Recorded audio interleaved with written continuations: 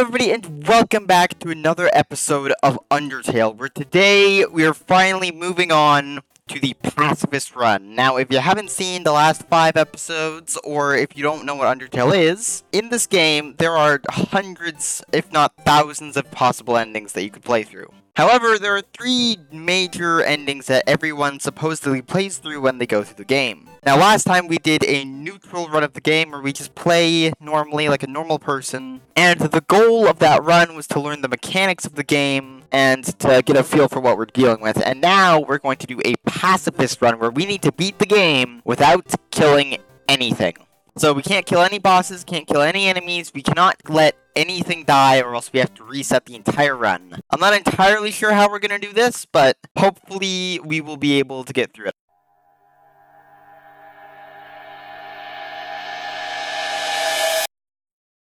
Oh, it's the yellow child. Now, this is also a game where the story will change based off of my decisions, so I'm actually gonna really gloss over most of the stuff that happened last time and just cut to all the stuff that is new and exciting and didn't happen in the neutral run.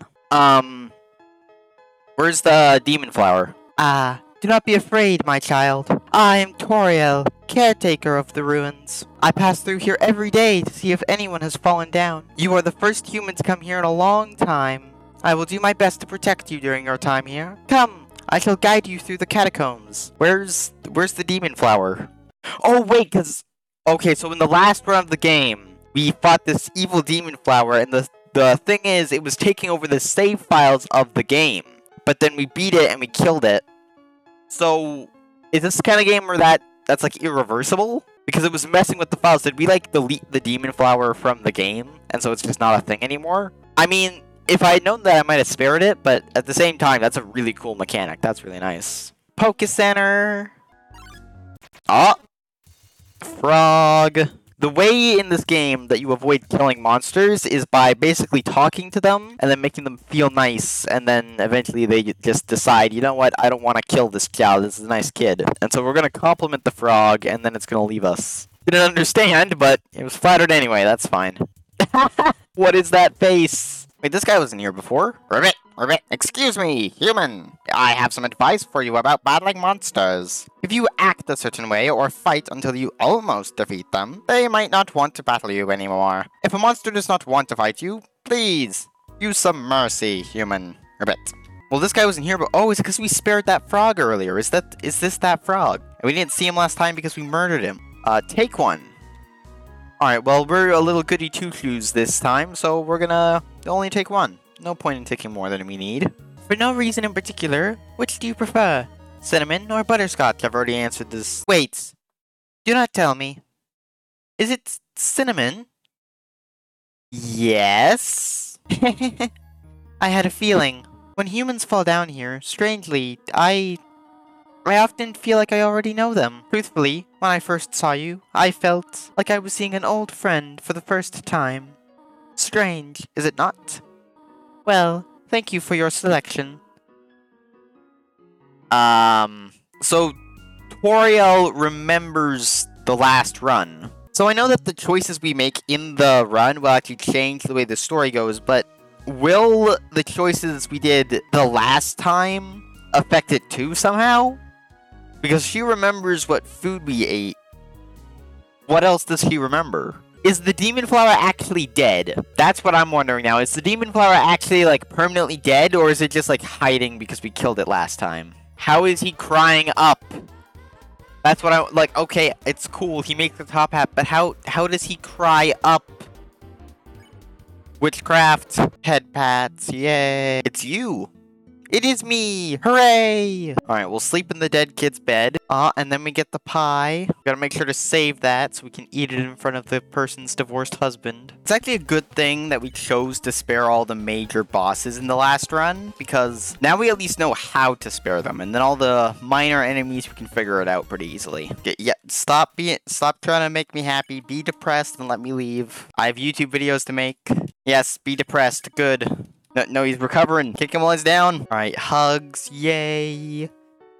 Alright, now get off me. I have to go kill people. Human. And it's Sans. The old whoopee cushion in the hand trick. Wait a sec. Have you heard it before or something? You turned around before I said to. Weird. Actually, wait, you're right. I did turn around. Why did we turn around before you told us to? Does our player character also know about the last run? Plot armor activates. Oh. Getting a phone call? Hey, is your refrigerator running? Yes, it is. I'm gonna fall for it. Nice. I'll be over to deposit the brewskis.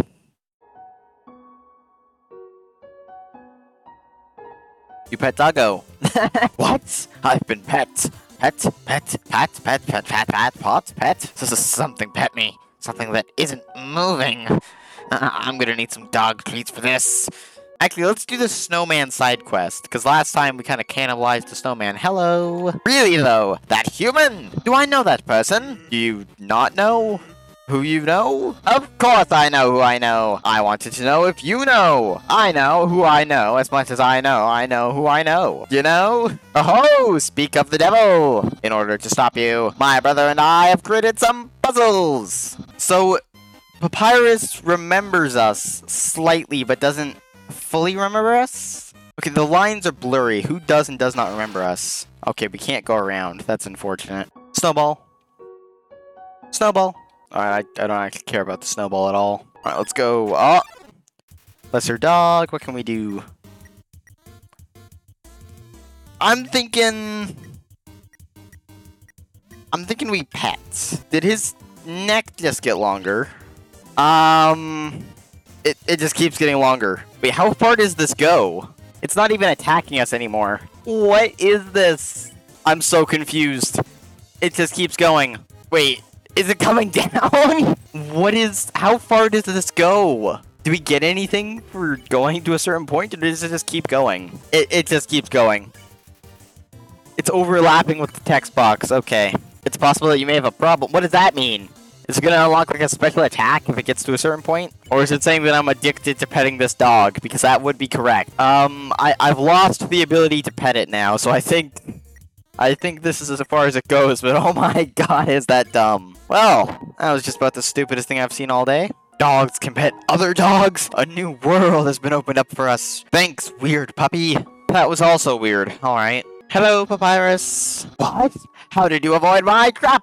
And, more importantly, is there any left for me? What do you tell Papyrus about his spaghetti? No one's ever enjoyed my cooking before. Well then, but not human. I, Master Chef Papyrus, will make you all the pasta you could ever want. Nyah.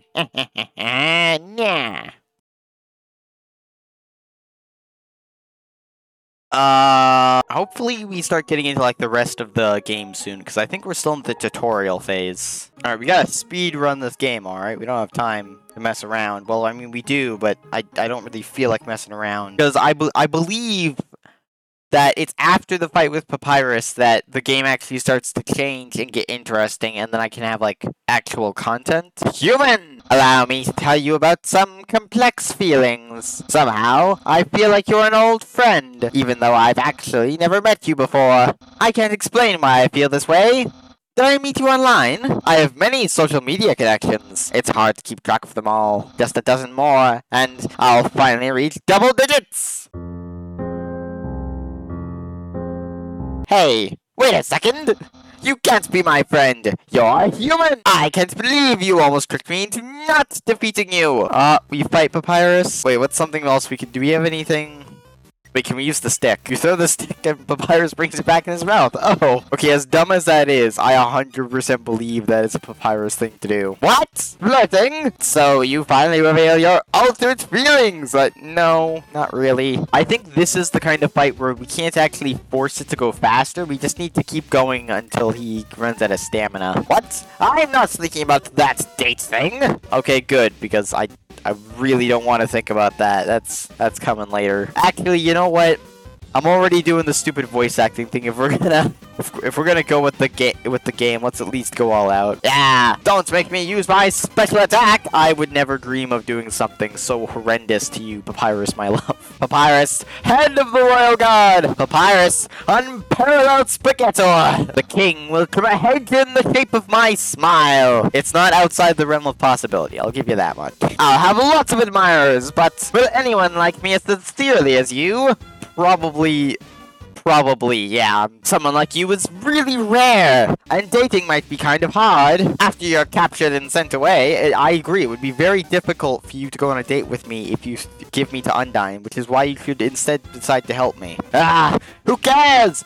Give up! I don't think that I will now. Yeah! Very soon I will use my special attack! I know you won't, because I've played this game. Not too long and I will use that special. Just do it. Stop teasing me and do it. My last chance. No, this is your last chance. Do it or I'm not going to believe you have one. Behold, my special attack! And the dog steals it. Okay, yeah. Well, it's clear you can't defeat me. Yeah, I can see you shaking in your boots. Therefore, I, the great Papyrus, elect to grant you pity. I will spare you, human. Now's your chance to accept my mercy. Ah, we did it. You know what? It's gonna force us to go on a date with him because this game is weird. Let's be friends, dude. Really? You want to be friends with me? Yes, of course I do. Well then, I guess I can make an allowance for you. Wowie! We haven't even had our first date, and I've already managed to hit the friend zone. Feel free to come by and have that date.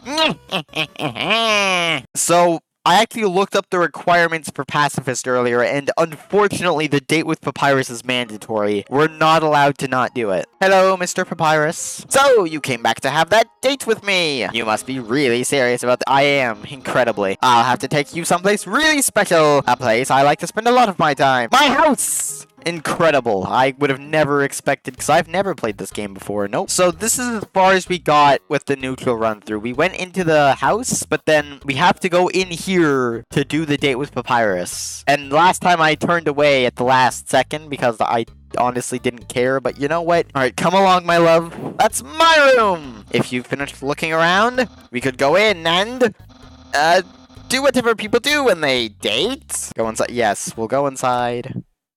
He's got a race car bed. Okay, I know this is a funny gag and all, but isn't this the equivalent of a person with a bag or a box of limbs just sitting in their room?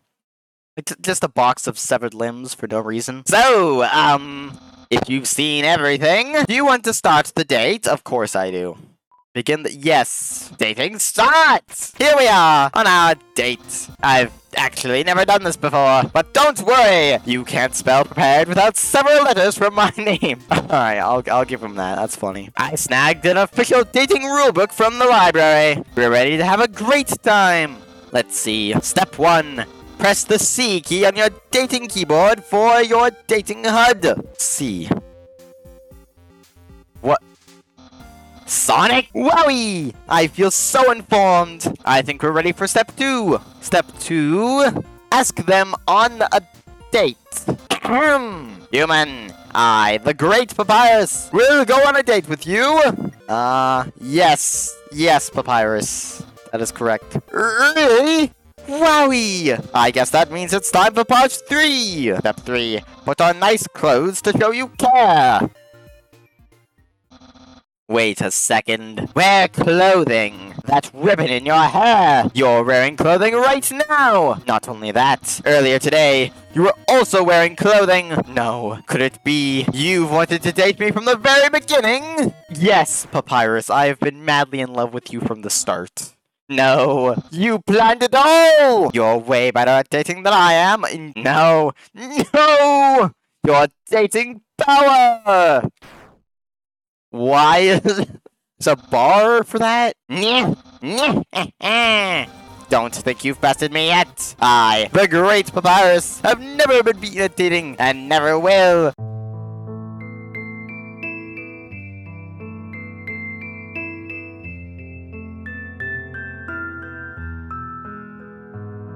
I can easily keep up with you. You see, I too can wear clothing. In fact, I always wear my special clothes underneath my regular clothes, just in case somebody happens to ask me on a date. Wow, this man is very prepared for this very weird situation. I'm a child, right? How old is this skeleton? More importantly, how old is this child? I'm still pretty sure that this child is like 4. Behold! Oh. Now, what do you think of my secret style? It is... No! Oh, a genuine compliment. Definitely genuine, incredibly genuine, my love. However, you don't truly understand the hidden power of this outfit. Therefore, what you just said is invalid. This date won't escalate any farther unless you find my secret.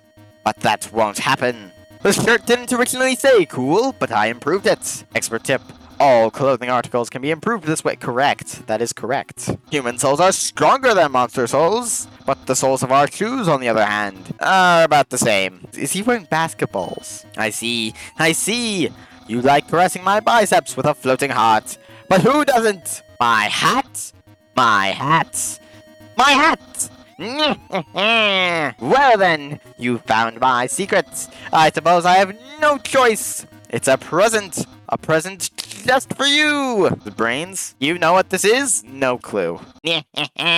That's right. You have no idea. Though this appears to be spaghetti, this ain't any plain old pasta. This is an artisan's work. Silken spaghetti, finely aged in an oaken cask, then cooked by me, Master Chef Papyrus. Human, it's time to end this. There's no way this can go any farther. It's indescribable. What a passionate expression. You must really love my cooking. I don't know if love is the word. You know what? Screw it. Yes, I am madly in love with this cooking. I wish to eat this every day for the rest of my life until I die, which at this rate could be any day now. And by extension, me! Yes, definitely. Maybe even more than I do. Ah! No! Oh my god, the bar is going on. Human! It's clear now.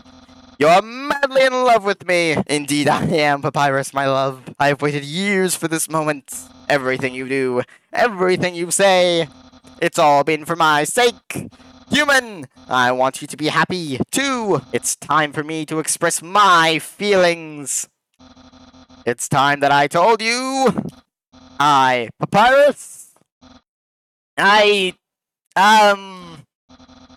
Boy, is it hot in here, or is it just you're a skeleton, you can't sweat? How is a skeleton sweating? How is that possible? Explain. Oh, shoot. Human, I'm sorry. I don't like you the way that you... Did I just get rejected by Papyrus? Hold on, no, this is supposed to be the other way around. Are you telling me I have to restart because of this? Romantically, I mean, I tried very hard to. I thought that because you flirted with me, that I was supposed to go on a date with you. Then, on the date, feelings would blossom forth. I would be able to match your passion for me. But alas, I, the great Papyrus, have failed. I feel just the same as before. And instead, by dating you, I've only drawn you deeper into your intense love for me. No, Papyrus, say it isn't so. A dark prison of passion with no hope of escape. How could I have done this to my dear friend? No. Wait! That's wrong! I can't fail at anything. Human! I'll help you through these trying times. I'll keep being your cool friend and act like this all never happened. After all, you are very great. It would be tragic to lose your friendship. So please, don't cry because I won't kiss you, because I don't even have lips. And hey, someday you'll find someone as great as me. Well, no, that's not true. But I'll help you settle for second best. But I don't want second best, my love. He's confident. We'll give him that. Oh, and if you ever need to reach me, here's my phone number. You can call me anytime. Platonically. Well, gotta go. I just got rejected by someone who has a freaking race car bed. I mean, then again, I'm like 5. Honestly, I think it would have been weirder if I didn't. Wait, so that means I can call him now. Oh, Papyrus's phone. Ring, ring. Wow, it only took you 4 seconds to call me. You must be very desperate for my help. Well, do not fear. This is Papyrus's Hotful helpline. Just describe your location, and I will describe some hot tips. So, where are you? You're still in my room? Have you heard of something called a door? Wait, don't worry. I'll draw a diagram for you. Alright. Papyrus, I'll give him that. He's funny.